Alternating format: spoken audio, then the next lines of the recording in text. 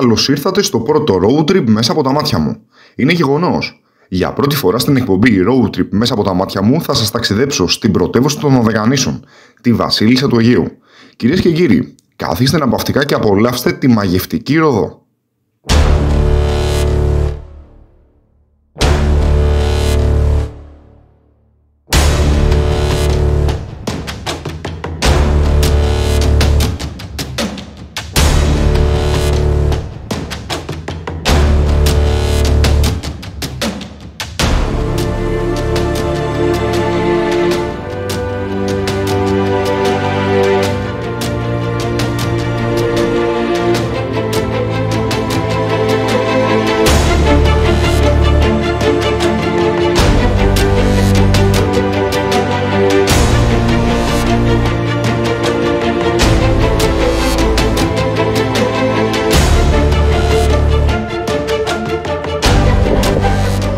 Εδώ είμαστε λοιπόν, πρώτο βιντεάκι, φεύγουμε για Ρόδο. Εδώ τα πράγματα σχεδόν έτοιμα. Και εδώ πάνω στο γραφείο πεταμένα όλα, τσάντες από εδώ, τσάντες από εκεί. Και να δούμε τι θα δούμε σε αυτό το ταξίδι, να δούμε τι θα δούμε. Άντε καλό ταξίδι να έχουμε λοιπόν, θα λέμε στο πλοίο.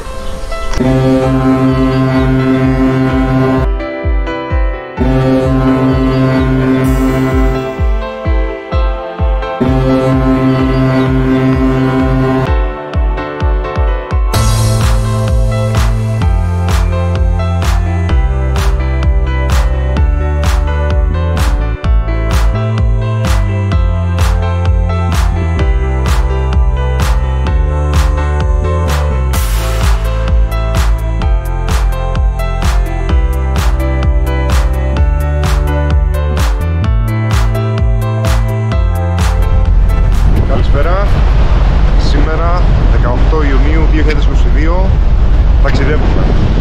Η ώρα είναι 8 και 11 λεπτά με το ρολόι.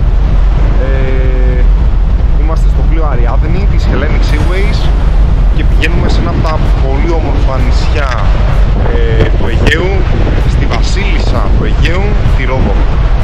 Σε ένα κοσμοπολιτικό νησί με υπότες, κάστρα, υπέροχες παραλίες και πολλά πράγματα που ψάχνοντας στο διαδίκτυο έχω βρει και πρόκειται να τα γυρίσω όλα. Από πίσω μου βλέπετε και λίγο το Ιωβασίλεμα.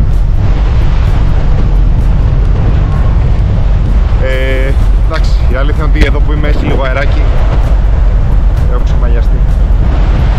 Λοιπόν, αυτό. Απόψε θα κοιμηθούμε εδώ και θα φτάσουμε αύριο 11.30 ώρα το πρωί. Αρκετές ώρες ταξίδι, σίγουρα, αλλά έχω και το μωρό μου κάτω στο γκαράζ. Οπότε, αυτά. Έτσι μια νέα περιπέτεια ξεκινάει στη Ρόδο, πρώτη φορά θα πάω και πρόκειται να τη γυρίσω όλη. Έτσι, να έχετε και μια εικόνα.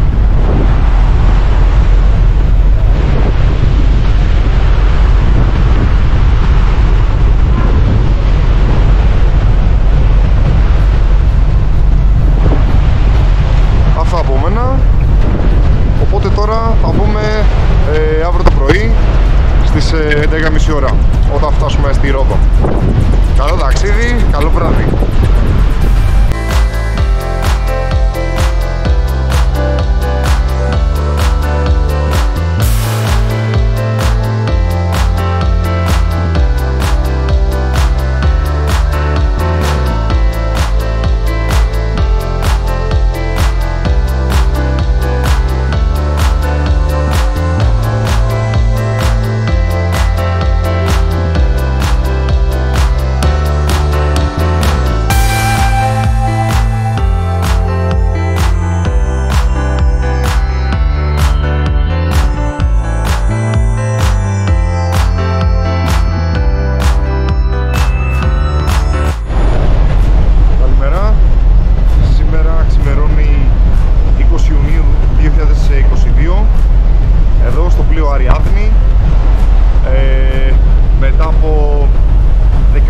περίπου ώρες ταξίδι, η ώρα είναι 11 παρατέταρτο.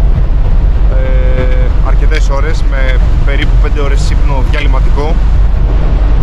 κοντεύουμε επιτέλους στη Ρόδο.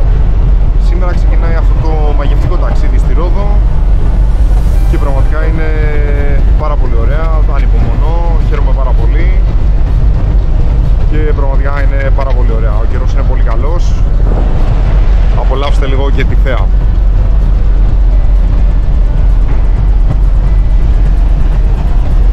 Εδώ στο βάθος πίσω βλέπετε την Σίμη, προηγούμενη στάση. Σε αυτό το δρομολόγιο το πλοίο σταμάτησε πρώτα Σαντορίνη, μετά Κο, Σίμη και τελικός προορισμός είναι η Ρόδος. Αυτή η ξηρά που βλέπετε εδώ είναι η Τουρκία. Είναι τα παράλια της Τουρκίας. Και στο βάθος, δεν ξέρω αν το βλέπετε, αλλά αχνοφαίνεται η Ρόδος.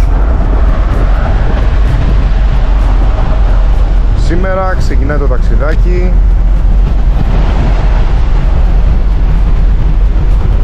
Και ανυπομονούμε πάρα πολύ. Αυτά από μένα. Τώρα το επόμενο θα είναι στη Ρόδο, όταν θα πατήσουμε Ρόδο. Χαιρετώ.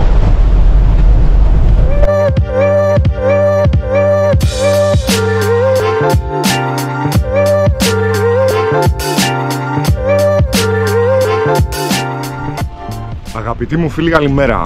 Έφτασε η στιγμή που όλοι περιμένατε. Το πρώτο βιντεάκι. Σήμερα 20 Ιουνίου 2022, μετά από 17,5 ώρες ταξίδι, επιτέλους τα καταφέραμε και φτάσαμε στην πρωτεύουσα των Δωδεκανήσων, στη βασίλισσα του Αιγαίου, στη Ρόδο. Ναι, είμαστε εδώ λοιπόν. Μια υπέροχη εικόνα καθώς αντικρίζουμε το παλιό λιμάνι. Ουσιαστικά αυτό το λιμανάκι μέσα λέγεται Μανδράκι. Στην είσοδο του Μανδρακίου υπάρχουν δύο μικροί πύργοι, όπως βλέπετε. Εκεί στέκονταν ένα από τα αρχαία θαύματα του κόσμου, ο κολοσσός της Ρόδου, ο οποίος φυσικά δεν υπάρχει πλέον. Στη θέση τους έχουν αντικατασταθεί δύο μικρά ελαφάκια και γνωστά ως τα ελαφάκια του Μανδρακίου.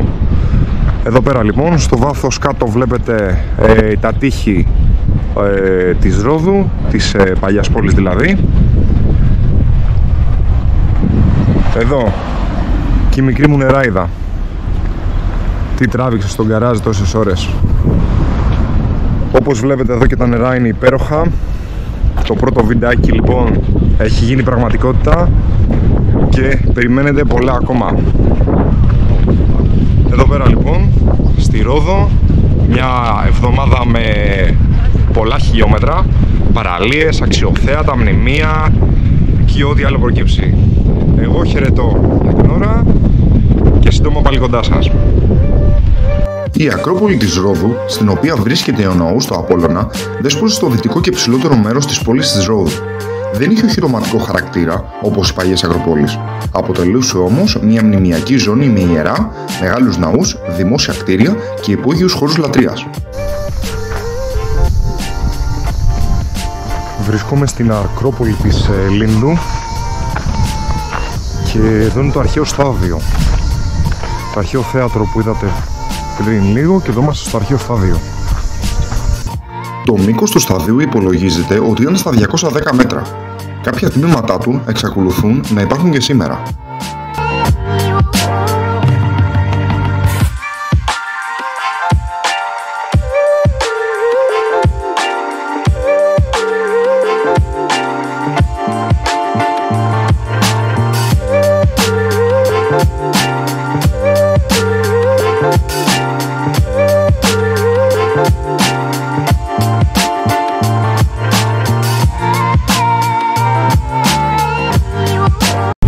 Στάδιο το οποίο περιτριγυρίζεται από δέντρα και φυτά,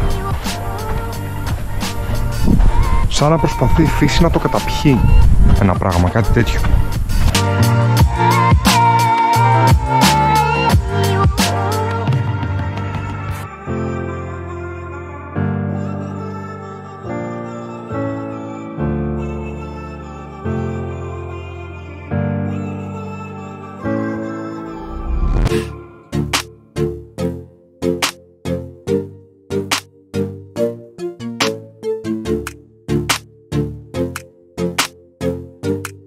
Ο υδροβιολογικός σταθμός Ρόδου έχει έναν διπλό ρόλο, καθώς αποτελεί μια ερευνητική μονάδα του ΕΛΚΕΘΕ και ένα δημόσιο ενιδρίο Roach Aquarium για το ευρύ κοινό, συνδυάζοντας έτσι την έρευνα, την ψυχαγωγία, την εκπαίδευση και την ευαισθητοποίηση.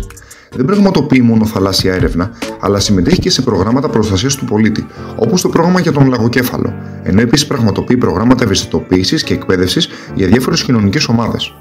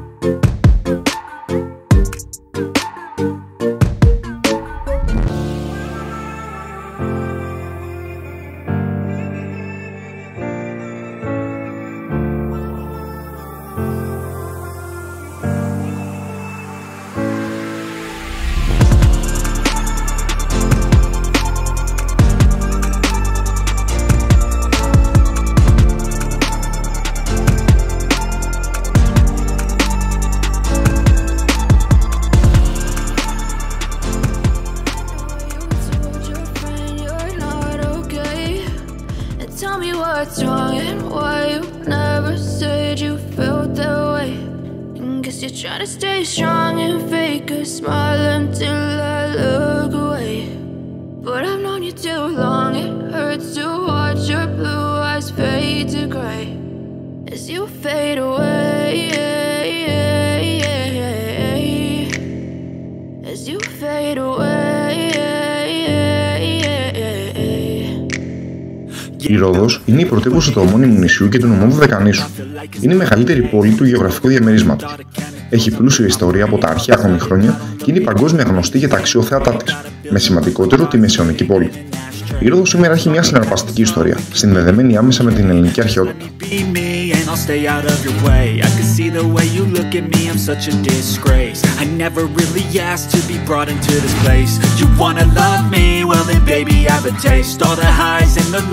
Καθώς εξερευνούσα τη νέα πόλη της Ρόδου, ο δαίμος με έβγαλε στη μεσαιωνική παλαιά πόλη.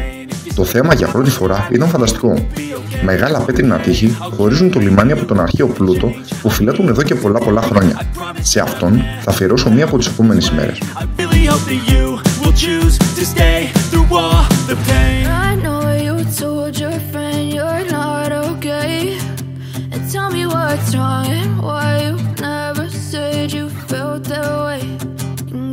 Try to stay strong and fake a smile until I look away.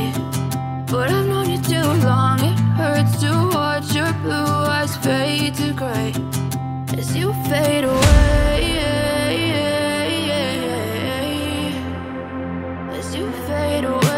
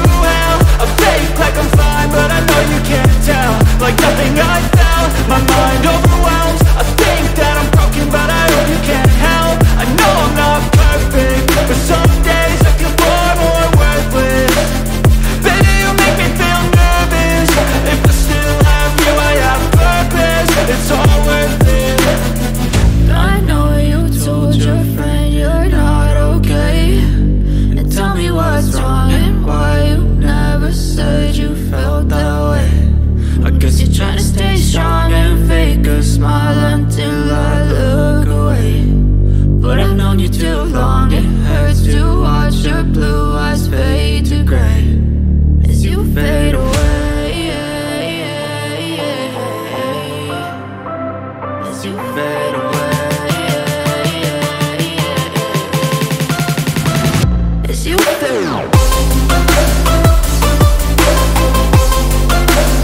Η διαδρομή μέσα στην πόλη ήταν φοβερή, καθώς η πυκνή βλάστηση μετέτρεπε μια πόλη σε ένα πανέμορφο δάσος.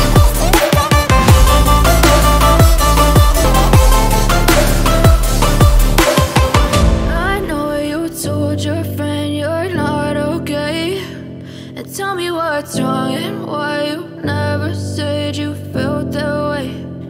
Guess you're trying to stay strong and fake a smile until I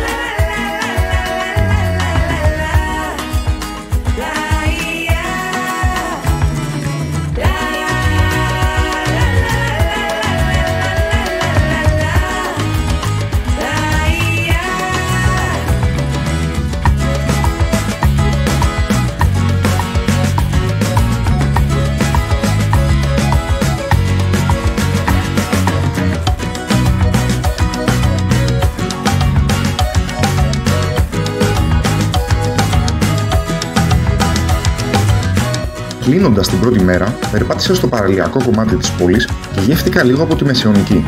Φυσικά, ανέμενα τη συνέχεια.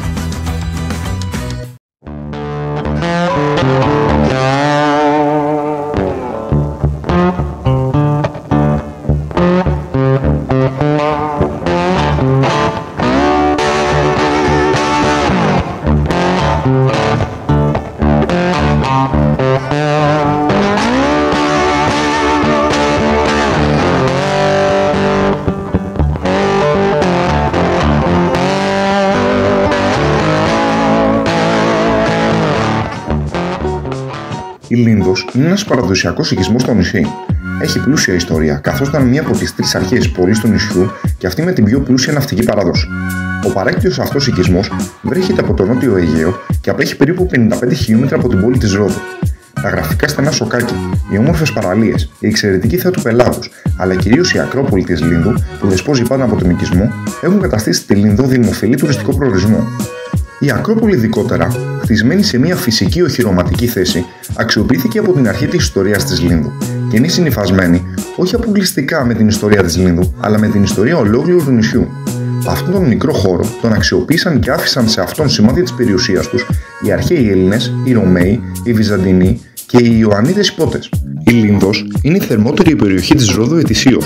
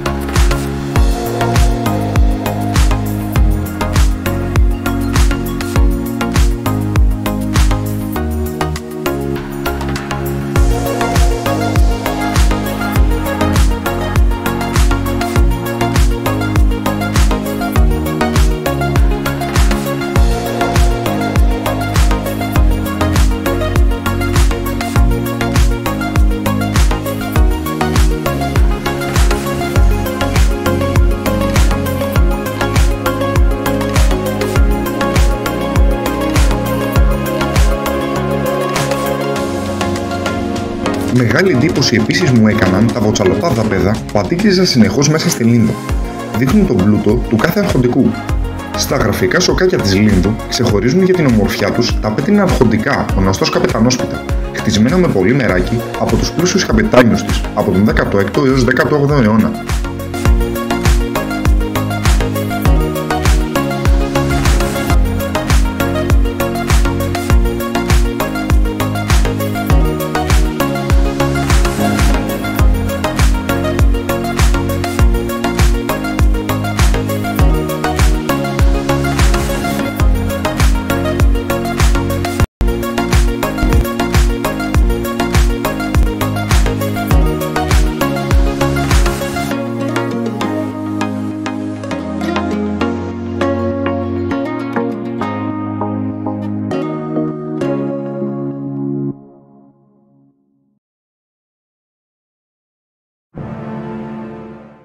Η τρίτη ημέρα ήταν αφιερωμένη στη μεσαιωνική πόλη της Ρόδο, όπου και αποτελεί μνημείο της παγκόσμιας πολιτιστικής κληρονομιάς της UNESCO από το 1988. Αφετηρία είναι το Αρχαιολογικό Μουσείο, το οποίο στεγάζεται στο νοσοκομείο των Υποτών. Πρόκειται για μεσαιωνικό κτίριο γοτθικού ρυθμού με αναγεννησιακά στοιχεία.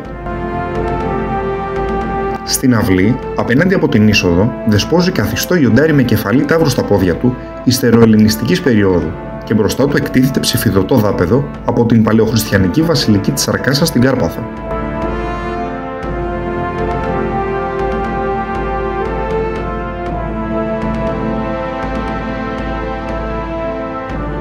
Δεύτερο ψηφιδωτό, επίσης από την Αρκάσα Καρπάθου, έχει τοποθετηθεί στην εσωτερική αυλή μπροστά από τις αποθήκες του μουσείου που ανοίγονται στη στοά του Ισογείου.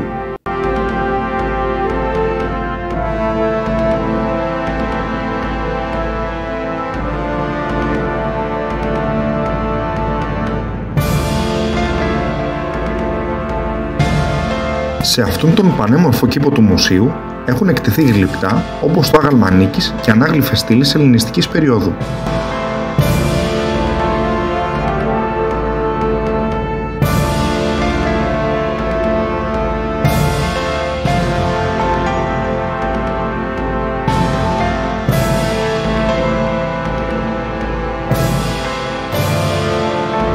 Στις συλλογές του μουσείου φιλοξενούνται ευρήματα ανασκαφών από την Ιταλοκρατία και νεότερων ανασκαφών στη Ρόδο και τα υπόλοιπα Δωδεκανήσα από την Μικεναϊκή, τη Γεωμετρική, την Κλασική και την Ελληνιστική περίοδο, ακόμα και μνημιακή γλυπτική της Ρωμαϊκής περίοδου, που στοχεύουν στην ανάδειξη και την κατανόηση της αρχαίας ιστορίας της Ρόδου.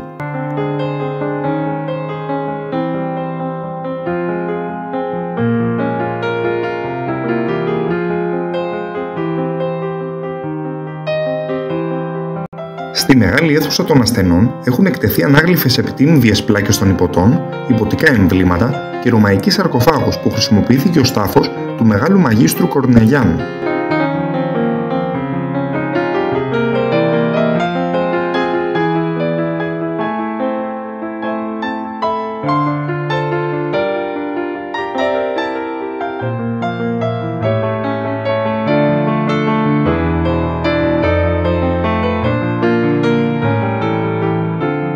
Η εκκλησία της Παναγιάς του Κάστρου βρίσκεται στο ανατολικό άκρο της οδού των Υποτών, στο κολάκιο της μεσαιωνικής πόλης. Η χρονολογία κατασκευής της τοποθετείται σύμφωνα με τα ανασκαφικά ευρήματα στον 11ο αιώνα. Ο σημερινός ρυθμός του ναού δεν είναι καθαρά βυζαντινός ή γοτθικός, αλλά συνδυασμός και των δύο, καθώς υπέστη διάφορες μετατροπές στις περίοδους που προηγήθηκαν. Οι δε εικόνες προκαλούν δέος αντικριζοντάς τες, έχοντας υπόψη τη χρονολογία τους.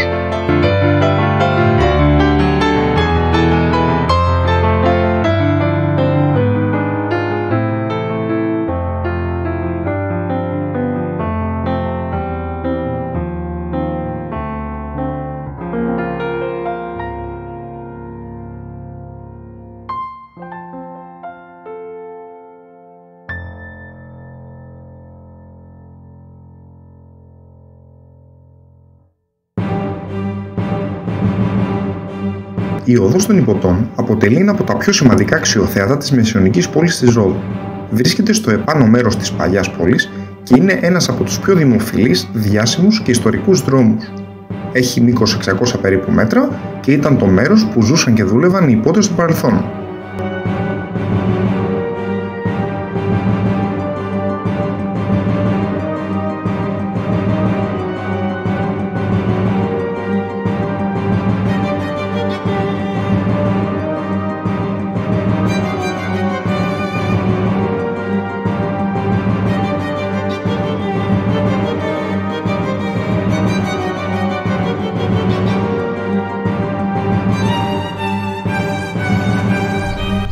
Αγαπητοί μου φίλοι, καλημέρα.